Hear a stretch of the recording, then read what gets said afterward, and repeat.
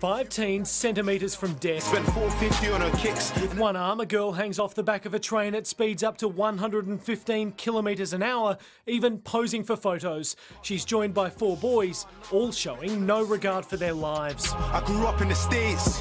Feds watching my face. Across the network, they repeat their actions and get caught in the act. What's your reason for train surfing? We won't train surfing. I'll give you a hint. It's in Melbourne.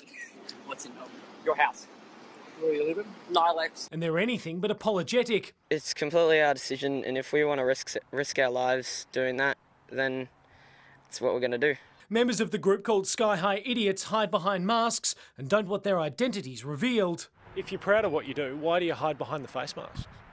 So we don't have to pay a fine. Metro has slammed these actions as dangerous and risky, but they're also deadly. In 4 years, 3 train surfers, Joshua Green, Jordan Porter and James Wilkinson, have died. But in the past year, only 10 train surfers have been penalised, but many more are defying public condemnation. And while the fine is $389 for adults, it's only $78 for those under 18. Police are now considering using the latest CCTV technology to monitor events on trains in real time.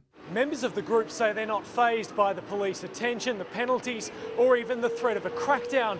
Instead, they insist they'll continue to post more videos in an act that's thumbing their noses at authorities. Parents aren't really too thrilled about it, but it's not going to stop us. Is anything going to stop you? Not really, unless it's death. This group is now under police investigation. Jonathan Kersley, 9 News.